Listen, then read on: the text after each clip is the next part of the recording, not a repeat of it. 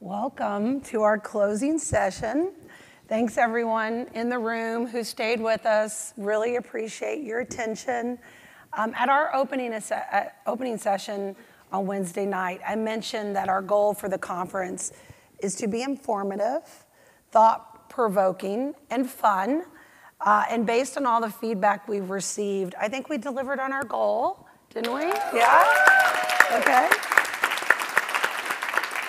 So before we start our panel, I'd like to give a big shout out and thanks to our new head of marketing and communications, Elizabeth Walden. Where are you, Elizabeth? Oh. Elizabeth just recently joined the team, and she's been leading all of this in partnership with our incredible event coordinator, Christina Ferner. Where are you, Christina? She's probably still out there organizing everything. And then there's been a ton of other people that have been helping us, many colleagues across CAQH, Jen Lux, Kelly Rose, Ann Buff, Elizabeth Nazarin, and so many others. And then, of course, I want to give some special recognition to Pete and Sam for all the hard work you all have done up here on the stage. I really appreciate it. Pete Jobs.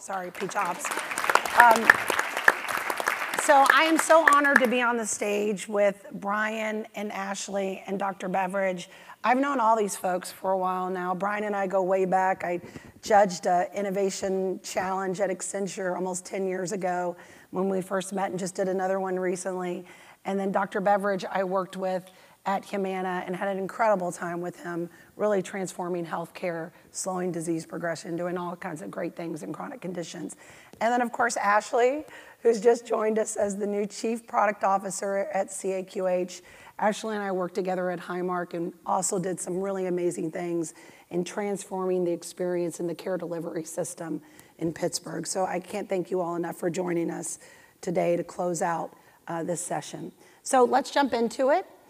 We all know, despite our best efforts, even efforts by CAQH, administrative burden and cost is increasing. Based on the research done through our CAQH index last year, hopefully you all know about the index and you get that and you read it because there's amazing information in there about how we've done with healthcare administration cost reduction and still what more the US needs to do around that. And we do know that there are certain specialties that bear more burden than others. Some of those specialties like behavioral health providers and cardiologists. That means that these providers in particular are spending more time on administrative work, and that probably means less time on the care to the patients that need them. So although medical and administrative costs continue to rise, we know the US population is not getting any healthier. I've had many conversations over the past few days, and bottom line, I think we all agree, at least in this room, and even when I go out and talk to other people, that we are not moving fast enough or far enough. And so there's much more work for us to do in transforming healthcare. So I'm gonna start off with a pretty heavy question. I hope you all are ready for this. In my 30 years in healthcare, I've seen so many different healthcare administration problems. Some have been solved, and some still require some more transformational solutions. What do you believe to be the most important healthcare administration problem in the United States, and what do you think the real root cause is? Who wants to go first? That's not a softball. I know. Here, I'll go first. But I need to have we'll try this out. Hey, I'm on stage at a healthcare conference, and I really need some help. I want to understand, what do you believe to be the most important healthcare administration problem in the US today? The most important healthcare administrative problem in the US today? I'd say it's prior authorization. Great, can you say that like a pirate? Arr, 'tis prior authorization, the scurvy dog slowing us down, matey. Great, so we'll go with that one as a start. And we'll turn to that. Yeah. So, any more? Yeah. So, the three of us can step down and we just do ChatGPT. Is that what we're going to do here? Yes, that was, I was like, needed some help there, so, yeah. Well, I would say, and this is not going to be a direct answer, the biggest problem is any problem that flows through and touches the patient, or in the case of a payer, the customer. And so I I kind of look at the system at large and how all of these problems that are really driving administrative burden on the clinician, working harder and harder to meet all of these requirements while still providing exceptional care. But if all of these things are also causing friction for the patient, all of this effort is going to still lead to not hitting those health outcomes and those shared goals between that patient and that clinician, because they aren't empowered to actually take those actions that they need to in their health. And so, something like interoperability and not having really the information we need across the system, what that's doing is creating, maybe in a best case scenario, a spot where a patient has to be an advocate for their own information and care. We heard Erin describe that in her experience this morning in the panel. First thing today, they might need to do essentially their own care management and manage their own care plan, or even just repeat themselves over and over again in order to really just make sure they are advocating for themselves. But the next level of that challenge is if the interoperability isn't there, they're paying more, they're getting duplicative services, and at the worst of it, they're actually completely disengaged. So through all of that challenge, really 44% of Americans say that they don't trust the healthcare system.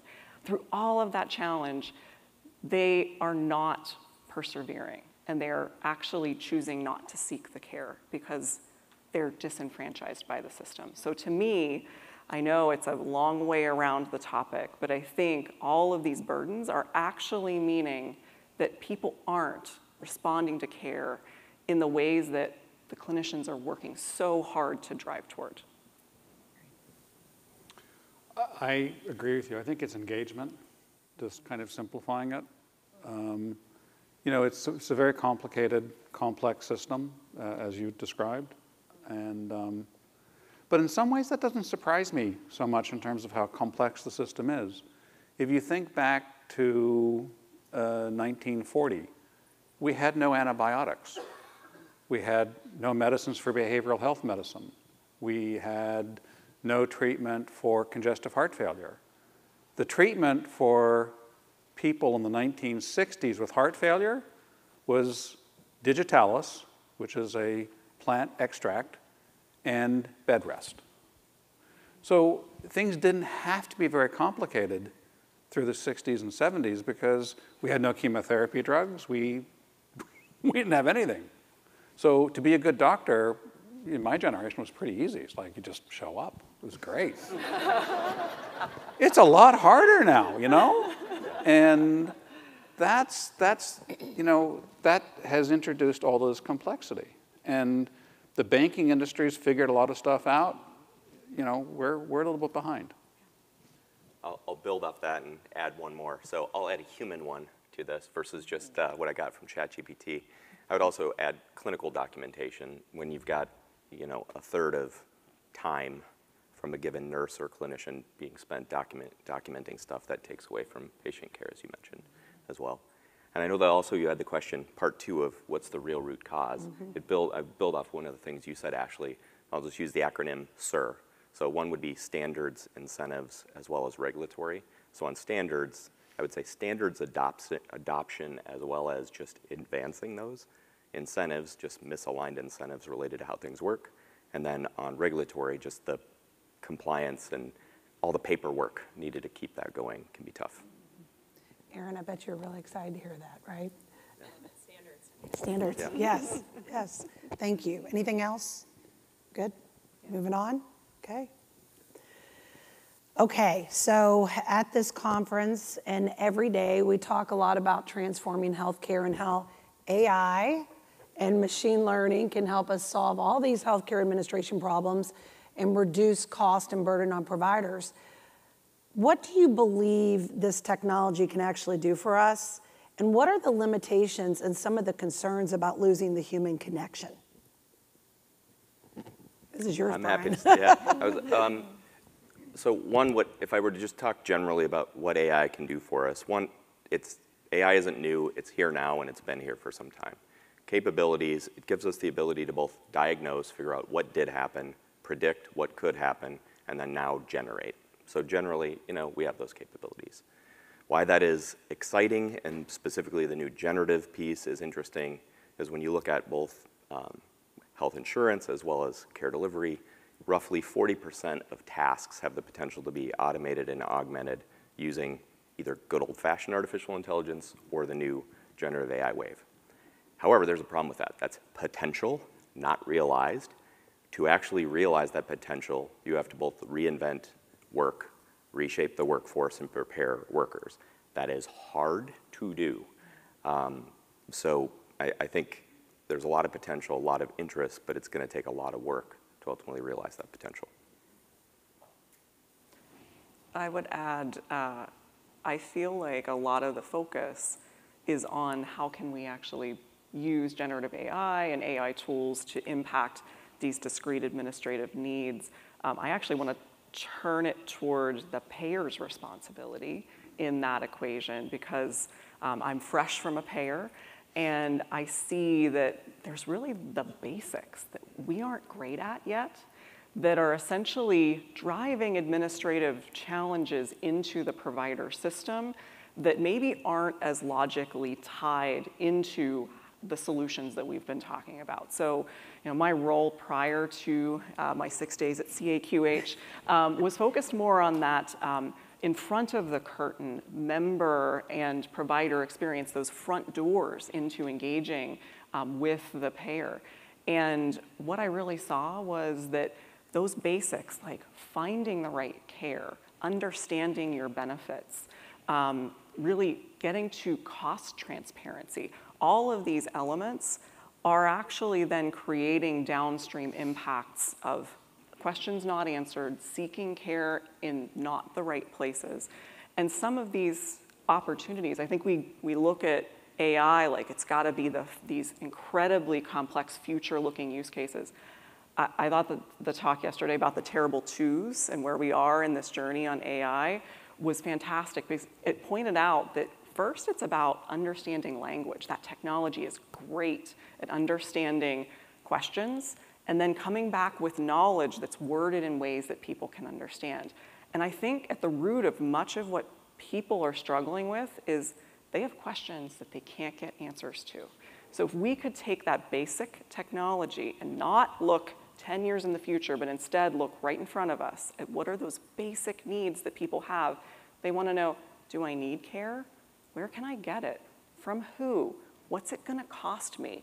Those are all key questions that, honestly, I feel like people aren't going to care if that question they're asking a machine or a person. If they can get a simple answer, that's really going to help them, and it's going to reduce downstream calls, care sought in the wrong locations, costs that weren't anticipated. All of these things that are really challenges in the system today. I'm very excited with machine learning and AI. My worry is that basic human nature, when you think about payers and then you think about providers all believe that they have this wonderful data that's worth a lot of money that they don't really want to share. Payers say they've got all this data, but they don't want to share. The electronic health record entities say the same thing. And the patient says, yeah, it's my data, I don't know what to do with it. And so you've got this fundamental misconnect, and you'd used the word interoperability before, which is fundamentally we need to begin to figure out, I don't really, and maybe this is heresy to say, but I don't think the data belongs to the provider nor the payer. I think it belongs to the patient.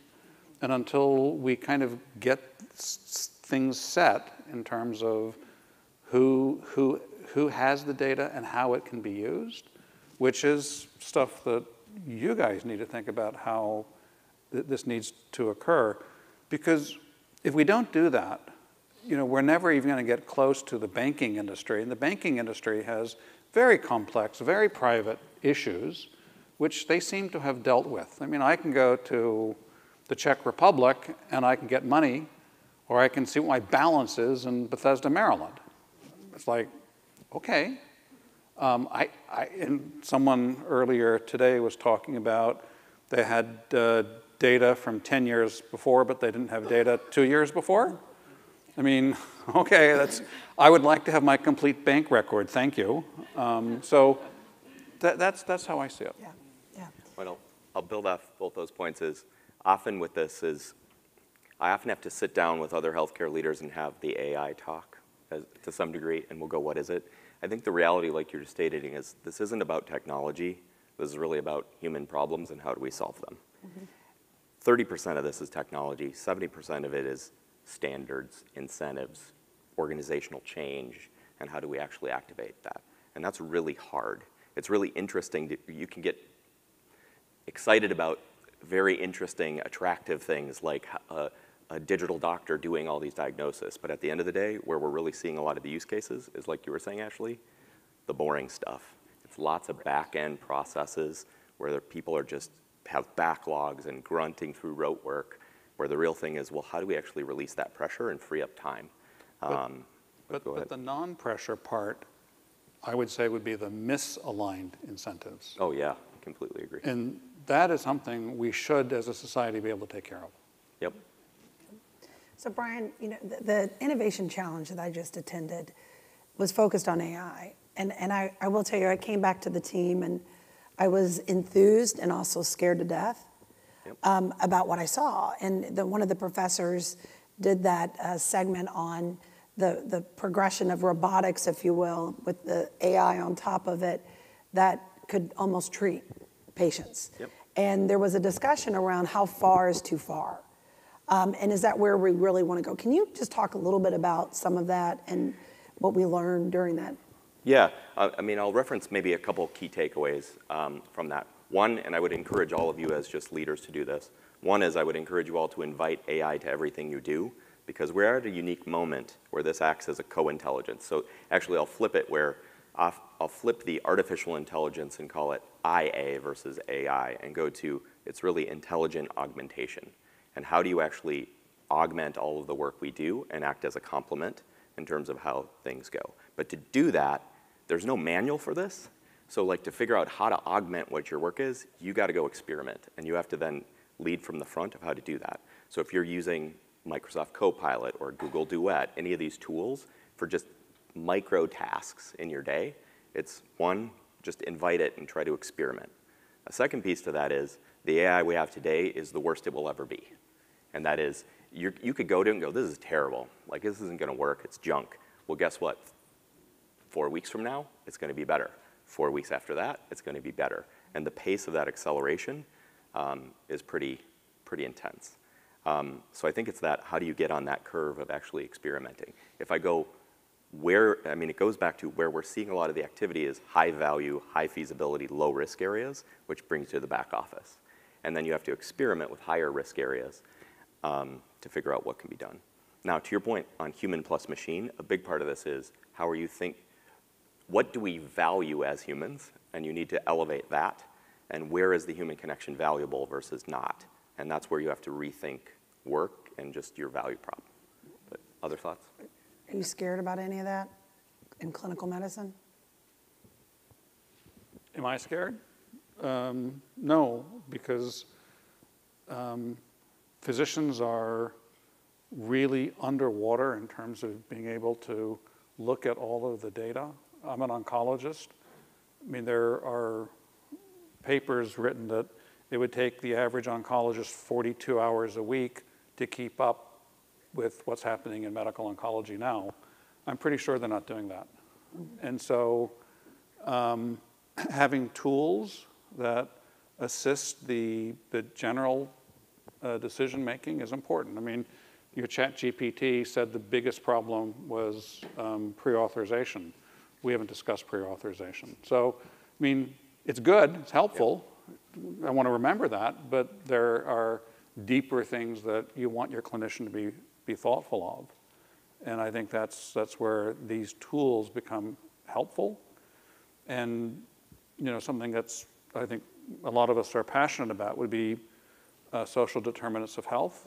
Unless you've got tools like AI to really understand where the populations that you serve, who you can't see at the time because you're seeing the sick person in front of you, but you've got all of these other people who you need to be taken care of, but they're not in front of you, you need to know where they are. And you need to know how to deal with them. And a lot of it's not going to be done by the physician. It's going to be done by the system. So you need to build the system to make that work. So I find this to be just exciting. And to go back to what you said about engagement being so important, having that trusting relationship with your clinician, I mean, that requires a lot of follow-up and nudging toward behaviors that you'd like to see someone making changes in their health around, but you can't do that day in and day out. And that's where I think there is power in some of this technology actually becoming that behavior change support and agent in someone's health journey. And I think that's really powerful, and I think we're just at the start of seeing how far we can go with that. I think building off this, one of the things we were discussing even ahead of this is there's lots of discussion about we have a clinical workforce problem, so to speak. And what we know is we have two forces kind of operating together. We have an aging population that has higher utilizers of care, so we have more demand, and then shrinking supply. So we know that to be true. Historically, how healthcare, grew was adding labor. So we would add clinical labor to everything. We can't out-labor our way out of this one. We don't have enough people. Now, we have another problem, though, is we also added technology, and that led to negative productivity. I know, Roy, that was something we were mentioning, is we haven't actually seen these gains. We have to solve this problem now, though. It's how do we actually reinvent work and actually figure out where can we shift tasks? Are there certain tasks that are lower value, less human, that we can shift to different levels of labor locally? What can we shift to machines? And how does that actually become the new care team is a big part of the challenge. And that will take a lot of time and trial and error. But see, I think, the average banker is 30 years old. The average physician is 59 years old. And no offense, those of us who are 59 and above, we're not exactly zealots when it comes to technology use. So we're going to have to build that in, because remember, folks, I don't know who makes the greatest number of fax machines. It might be HP or something, but their biggest client base are physician offices. They're the only place that I still see or have even heard of that they're fax machines. But as you go to your doctor's office, just kind of, you probably shouldn't do this, but if you walk in the back office and put your head and look around, you're going to see a fax machine just sitting there, just going on the entire day as thousands of pages come in, because then they are, scanned as a PDF into the medical record and then forever lost. Yep. Okay. So we know healthcare is actually big business in the U.S. It's actually a business based on human life. It's kind of scary to say that out loud. But there is always, and still is and always will be, a steady demand for care. And in more cases, like I mentioned in the opening session, the supply of providers is just not possible to meet the demand. And that results in access issues, provider burnout, and then maybe even some new care models that may not even be effective. So should we continue to invest in the constant flow of innovation and transformation ideas in healthcare, or should we just redirect some of our time and energy back to the basics, back to just, we talked prior auth, just the basic things that we know we still haven't gotten right in healthcare, and provider data quality. That's one that we've been talking about a lot here. Like, should we spend more time on the basics? I think we'd all probably say yes.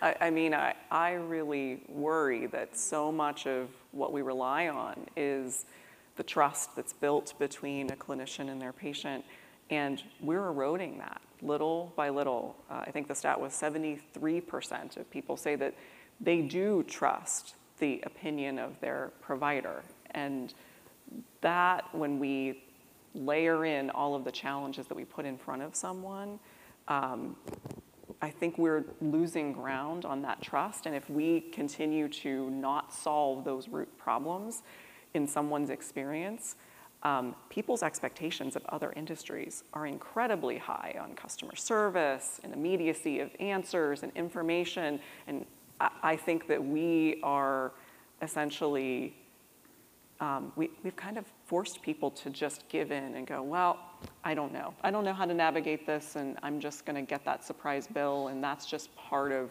the experience. And I think it's incredibly sad. But if we go back and say, all right, how do we take some of these technologies that might be incredibly exciting and then point them at the existing problems instead of getting a little bit of that shiny object syndrome that I think a lot of us get, or the technology looking for a problem to solve, I think we'll be in a much better space in 10 years because we'll have gotten to those foundational elements that are actually driving people to disengage from the system. Go ahead. The basics are just so important. If you don't have an effective way of communicating with a patient, then no matter what we shiny object bring in terms of tools for behavioral health or follow-up for your chemotherapy or help for a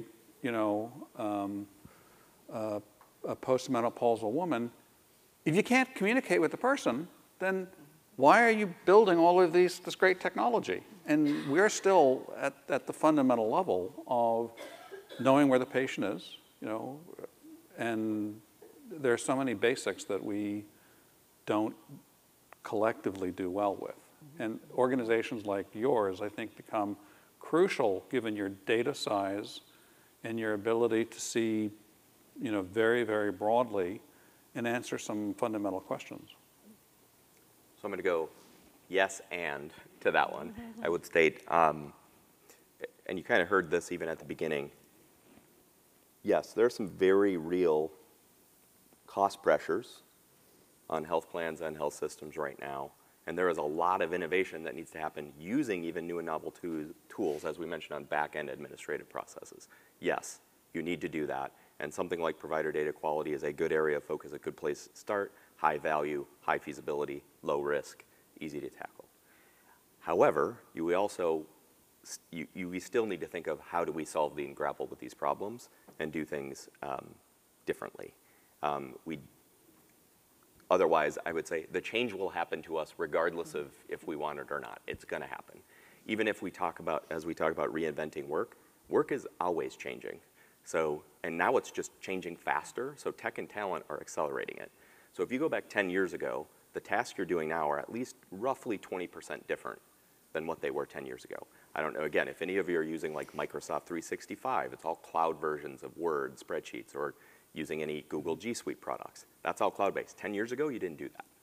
So this is going to diffuse. It's just we're seeing this pace being faster than we've seen. And I think maybe building, Sarah, off some of our prior things, there's a question of, okay, what more can you do now that you have these tools is a good question that you can't do today.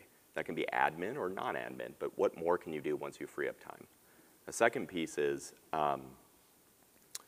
what should you stop doing now that you have these particular tools, and what can be offloaded to other functions becomes kind of key questions. And I would say taking a human-centered, I know we've said patient-centered, and we've said provider-centered a lot. I'd say just generally human-centered approach to looking at now these new emerging technologies and the problems we have right now. I like to think of it as, let's explore the problem spaces that exist and make sure that we're gonna make the right thing. And then once we understand that problem and understand how we might make the right thing, let's really co-create with the people who are encountering that problem to make sure we make the thing right. And that's really how we're gonna get to improving these basics, but applying these exciting new technologies in a way that's going to get adoption if it's from the provider or it's from the patient. But from the provider standpoint, I will tell you that there's chest pain associated with this conversation we just had. Yep.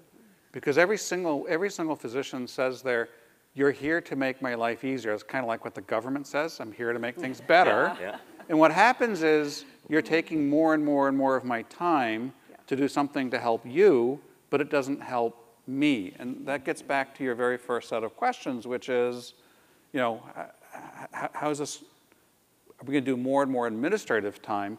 So the answer, I think, is whatever we do, it's actually going to be more efficient, not just for the people paying the bills, but maybe for the people who are rendering care, and oh, by the way, maybe the people receiving care.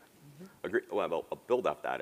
If I'll go, what didn't happen historically, and maybe Ashley, your point, what does need to happen? A lot of these were tools put on people. So I think there is a question is, what's the human problem? What's the human problem that a clinician is facing? How do you actually, and then how do you follow the principle of like not for us, without us? It's then how do you co-create that solution with that person and then focus on leading with value? Those two things, finding valuable things that can offload to enrich it. We've seen that start to diffuse, but it's still early in that practice of putting solutions in versus just adding. I'll give you a great example. CAQH has been around a pretty long time, about 25 years. And we have two sides of business. We have the provider side and we have the member side. We have the provider data management, we have the COB side. And the provider data management is a payer-bought solution, right? Our customer is the health plans. However, the user is the provider or the provider's office staff, the administration. Yep. Designing the front end of our system should be through the lens of whoever is entering the data, whoever is using it every day, making it easier for them to provide updates. Maybe it's an app. Maybe it's a different way for them to have access to that portal. That's what we are doing now. Yep. It is critically important that we design for the people that are using the system. We can't overlook the fact that there is value to those that are paying for the system. Yep. But if we want the engagement of the providers and we want to have the highest quality of data, we have to make it easier for those that are actually using it. And that gets to the design thinking. 100%. And in prior work, I had teams that were really digging into how can we get engagement from providers in new tools? And the big aha moment, which wasn't that aha, was you can't add something new to their workflow. You have to incorporate into an existing workflow that's part of what their expected pathway is, but then also you have to make that workflow better than it was yesterday. To your point, Dr. Beveridge, you can't add more without bringing additional value. And I think that's the exciting part is we have tools that are in that workflow today. It's just how do we improve them to create greater engagement and then improve that data overall. Versus adding new tools or changing tools. 100%. Let's make what is there today even better and even easier to use. Yep. So, anything else you all want to add before we get to Q&A? Anything else? Okay. I forgot to do Q&A in the first session. I'm not going to forget this time. So we'd love to open it up to some questions. Got one over here, first person. No pressure. Hi, Brian, and everybody on the panel. Wonderful session. Thank you. My first question to Brian is, with the demand in regulatory affairs and questions arising for biased algorithms, what do you see the upcoming technologies like Gen AI and AI bridging the gap between provider and payer and a smoother flow of their work? I mean, maybe I kind of we'll go back to some of the things I mentioned before. There is a big of where we're seeing things being applied is focusing on some of the administrative problems. So there is a thing of helping with regulatory compliance, contract reviews, summarization, simplification on both sides of the equation. That's actually where it's high value, very feasible, low risk, yet there's lots of friction and pain. So right now, if we go with, well, where are we seeing lots of activity and investment, and where are we seeing results, it's actually, a lot of it's in that those back office processes. I would say I was part of a great conversation yesterday. Tal from Tennessee, BCBS Tennessee, was talking about an implementation of CAQH's provider product. And he talked about regulation in a way that I loved. He said they kind of, this is my words, not his, use those regulations as an opportunity to kind of pop the hood and go, okay, if we have to solve this problem, let's actually explore the problem space around it and say, we have to at least meet the intent of this regulation, but how do we actually take this as an opportunity to fundamentally improve the experience around that problem? So I think it's maybe also shifting from, oh, we've just got to meet the minimum of this requirement, and instead trying to get to the intent and what problem is it trying to solve, and then maybe asking ourselves, how do we improve in a really meaningful way the experience that we're bringing that might surround that regulatory need? I'll build into a different twist on the regulatory question you asked. There is also a bit of a, with AI, what are the regulatory implications? A couple things we've started to see. One, because of the advancements, it does require organizations and so forth to really look at values and value in a very different way. Two, you are also seeing regulatory frameworks come in trying to have responsible use. This has elevated the concept of responsible use up to boards and C-levels because they realize this can't just be a data governance team in IT. It really comes down to, well, because you can do all these things, should you? What are your principles? Do you signal those to the market? Do you not? How does that then diffuse all the way down to your operating procedures? And then you are increasingly going to have to show your audit that you are using things safely and responsibly back. And that's a big challenge. Second question over here. Good morning. Angie Evans from Blue Cross Blue Shield of Massachusetts. I'm interested in your perspective on how we better leverage patient advocates. I know that for me personally, do a lot of advocacy on behalf of my parents who are elderly and have healthcare issues, and just making that connection between the patient and the advocate. If it can't be a family member and that patient needs an advocate, how do we better leverage that to both bridge the care gap and to help lessen the burden, if we can, on administrative tasks within the care team? So I'll just jump on this and I'll let you all follow up. We were just doing this little podcast earlier, and we were talking about the fact that we use the term provider and everybody thinks physician or maybe a dentist or another clinician. And actually, when I say provider of care, that could mean a family member, that could mean a patient advocate, that could be anybody that is delivering care to someone, any type of support. And so I'm a big believer, and we've got to acknowledge that and accept that there are so many people all over the world that are providing care, may not be degreed in that way. And then how do you create a community for those people that are providing that type of care and support more consciously? So that's just my opinion. I just wanted to get that one out there because I do feel that we miss it. We just miss it in the world today. Yeah. I think also under that umbrella could be community-based organizations that ultimately are meeting some of those SDOH needs in the marketplace too, that we know fundamentally are also impacting health. It's a cycle. And so I think some of the challenge, and this came up in a session yesterday as well, is how do we even start data sharing and having interoperability with some of these organizations that are supporting other elements of people's lives? It's really their entire health journey. And I think those caregivers that might be a part of an ancillary service are just as important to understand insights about people's health, but then also be in that loop about someone's journey, that they can also kind of find the right spots and trigger into the right spots to bring that care when they need it.